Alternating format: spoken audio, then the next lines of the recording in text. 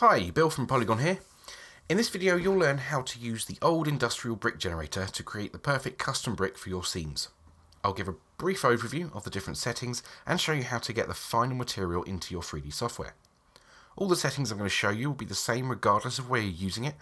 You can open it in a Substance plugin if you're using 3ds Max, Maya or Cinema 4D, or if you're using software that doesn't have a plugin like Blender, you can just use the generator in Substance Player. Which is where I'm going to be demonstrating it. It's also worth noting that Substance Player is a free download. I'll be sure to include a link to it and the relevant add-ons in the description below. I'll also include a link to the generator itself, which is available on Poliigon.com. Okay, so the first category of settings we have here are some general settings, most importantly the resolution of the final textures. Now by default this is set to 512, and this is so the viewport updates nice and fast while you're making alterations.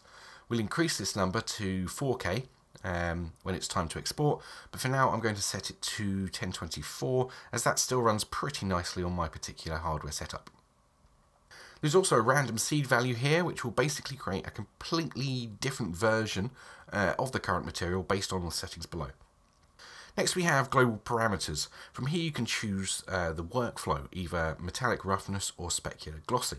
Now this is an important one to get right and it will depend on what application you're using. In Blender for example it's best to go with metallic roughness as that's what the principal shader works best with. However, let's say you're using Corona renderer, you'd be better off using the specular glossy workflow. Chances are you already know what one works best for your software, but if you don't, please feel free to contact us for advice on the subject.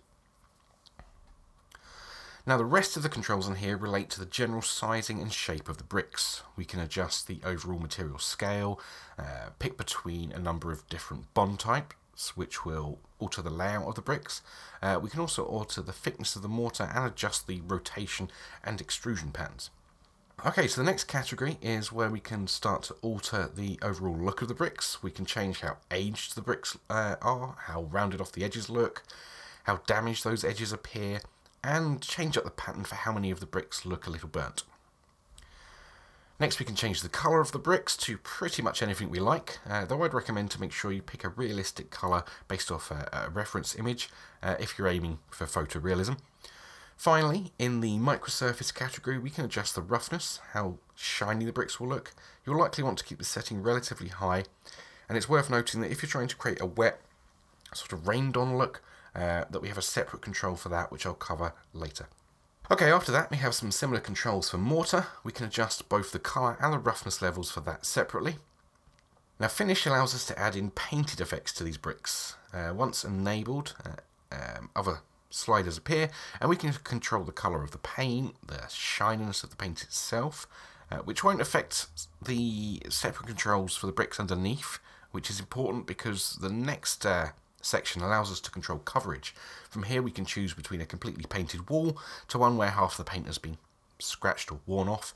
You can create some really cool variations here.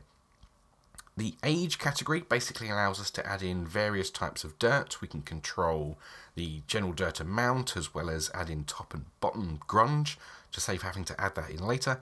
From here we can also add in an overall wetness effect without having to manually adjust all the roughness settings elsewhere.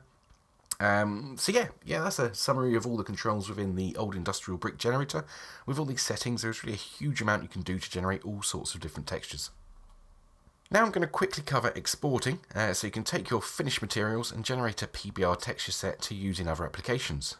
If you're using a plugin directly in your application rather than Substance Player, you can ignore this part.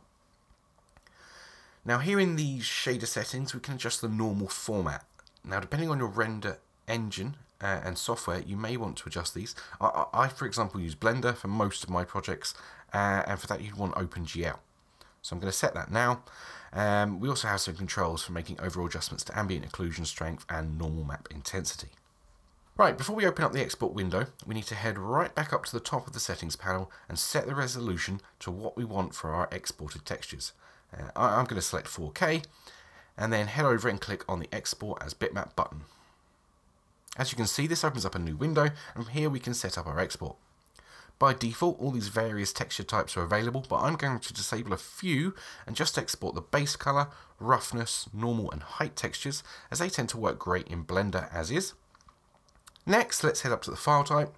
I tend to go with .tiffs, mainly for the extra color depth, and then the only thing left to do is set the export folder.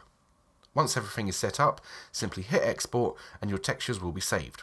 That's it. From there you can simply load them into your target application and you're good to go.